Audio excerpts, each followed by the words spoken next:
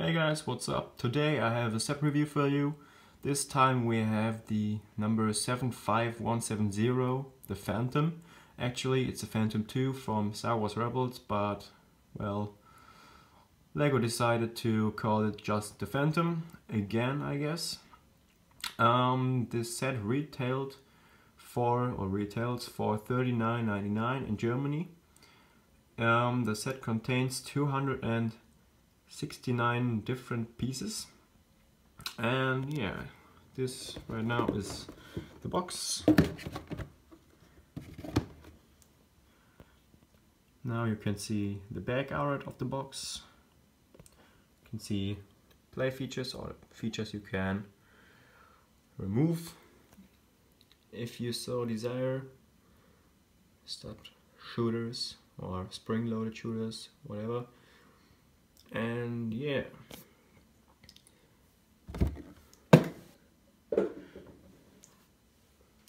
this is the manual. You have 3 different stages, so 3 different bags to build it. In total you have around 60 pages,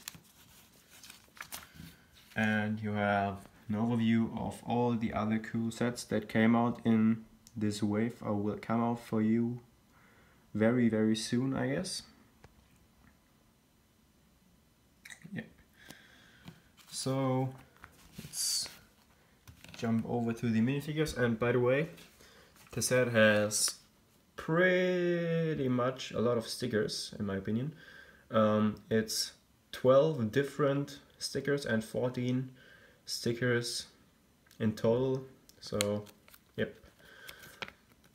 If you don't like stickers, this might not look as good for you, but well, let's just jump into the minifigures. First we have Grand Admiral Thrawn, that just made an appearance in Star Wars Rebels Season 3.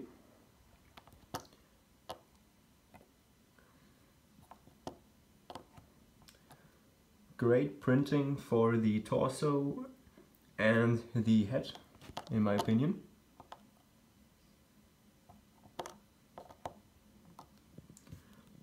Let's zoom into, yep. Very good looking Grand Admiral Thrawn. And he has a second face that looks very angry, and yeah, that's him. He comes with a standard pistol that almost every Star Wars figure comes with. So yep, that's him.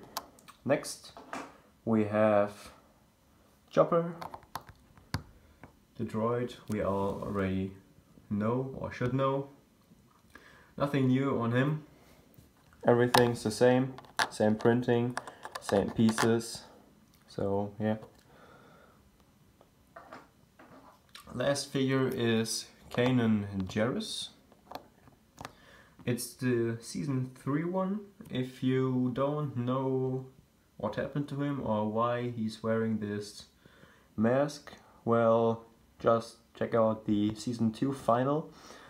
It was a pretty great episode, so yeah, just pause the video right here and watch it. So yeah, he just comes with a blue standard lightsaber. He has a ton of great printing on the torso.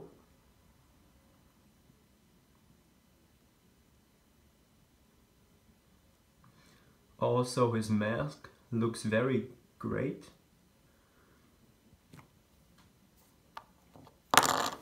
Oops.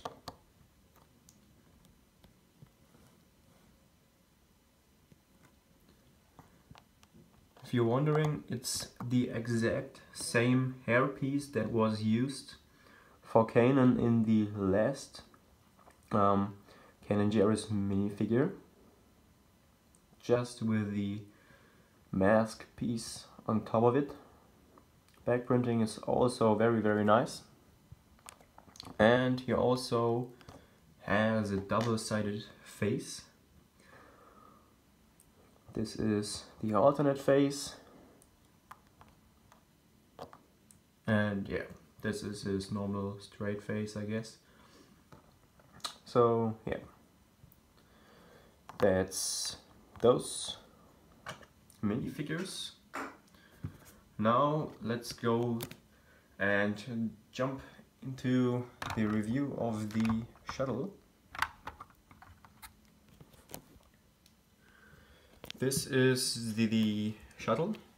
You may recognize this shuttle from, well, maybe the Clone Wars TV series. It was an old separatist transport shuttle that was repainted, and yeah, now it's renamed to the Phantom 2. I'll give you a 360-degree spin first.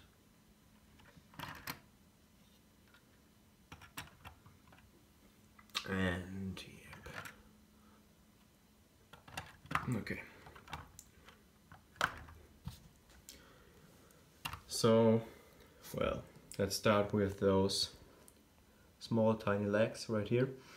They are pretty good, but on studs, if you don't have them aligned properly, they can make a lot of trouble. So yeah, just make sure you align them properly before you place it somewhere, and yeah, you should be fine.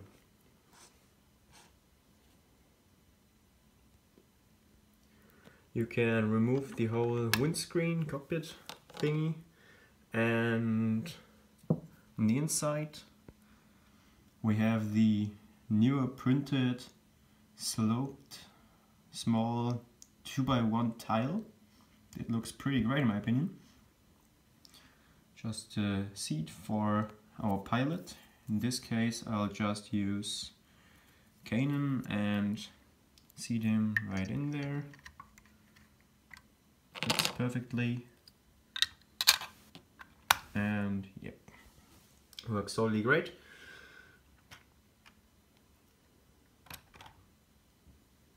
On the back you have this little access door, which normally is the way to get into the shuttle and into the cockpit.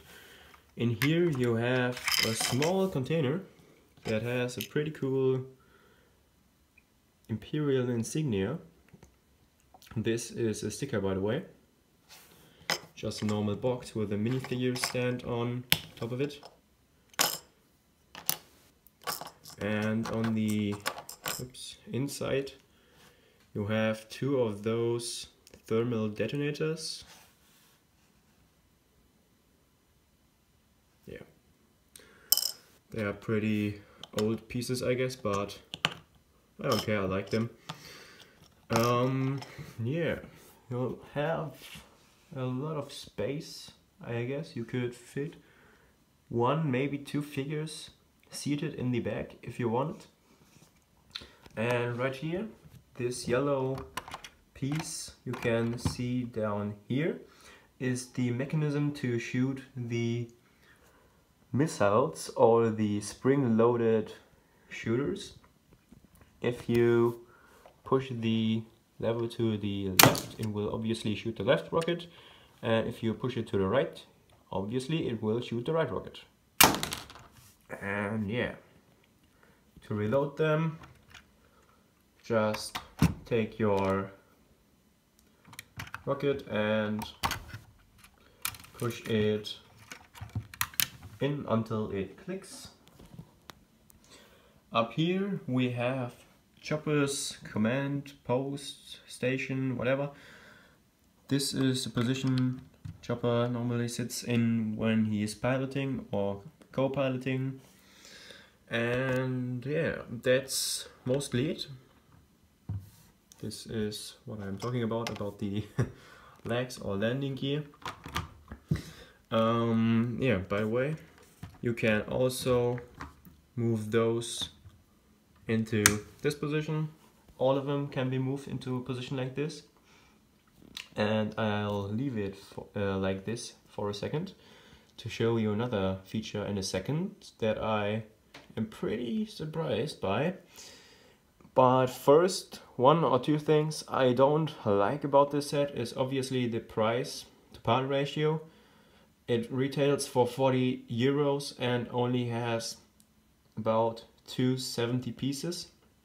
So yeah, there's almost, well, there's just Kanan's hairpiece, which is partly a new mold, and yeah, I don't know why they pushed up the price so high, but nothing you can do about it. The only thing other than that I don't really like is if you put the crate into the bag and move the top or the back door up, and it can move a lot of, well, it can move on the inside if you, well, fly it around also. It can be somewhat annoying, but if you don't put it in there, you obviously won't have this issue. And yeah, now I'll show you one last very cool thing, in my opinion, that you can do with this. So for this to work, you have to put the landing gear into flight mode, or put them in the upper position, and then you will need a bit of space. So if you have the Ghost, this is the Ghost for the ones who don't know. The Phantom 1, or the predecessor of this ship, had the feature to attach it onto the back. And when the Phantom 2, this one, was announced, not a lot of people knew if it was possible to attach it to the Ghost as well, but we will check it out right now. Well, I obviously checked it out already because I just had to. And yes, I can confirm it fits and it stays in place. You cannot lift it from up here. It's not strong enough, but it will stay in place. You can fly around, do whatever, just don't drop it. And yeah, in my opinion, it looks pretty cool. Not as great as with the Phantom 1, because the Phantom 1 wasn't that large or tall, but still a pretty great set in my opinion. Just a little overpriced, but yeah. So now the final conclusion: if you really want this set, maybe you want Grand Admiral Thrawn or the new Kanan, I'd say get it if you have the money. Otherwise, just wait until Amazon drops the price to like $30, and yeah, I don't even know why Lego didn't just put it on the shelves for 30 bucks, euros, whatever, because, well, in my opinion, it's not worth 40 euros. So yeah, here's another quick look at it.